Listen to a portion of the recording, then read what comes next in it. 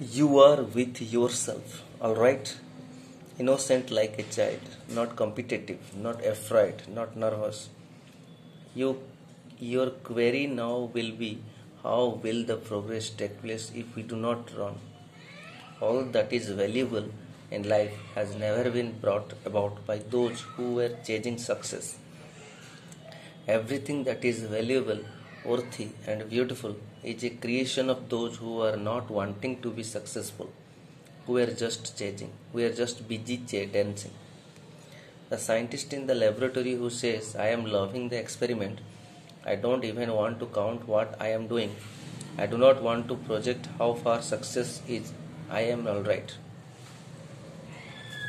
The explorer who goes into the jungle not knowing what lies within, but he goes for the love of the jungle because he wants to know, because he wants to roam about aimlessly, not wanting success.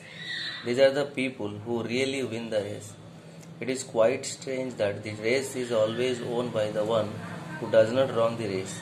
The race is always won by the individual who does not participate in the race. The one who participates in the race always loses. Do you want to be a real winner? Forget about success and failure. Look at what is false.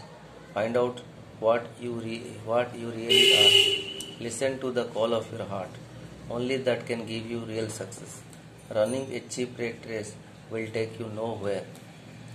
One day you will find that you are very close to death, and all that you have been doing is racing and competing with millions of unknown faces and unknown voices.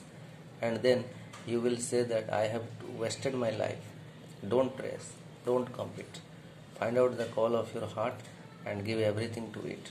That is the joy of living, not in racing, not in comparing.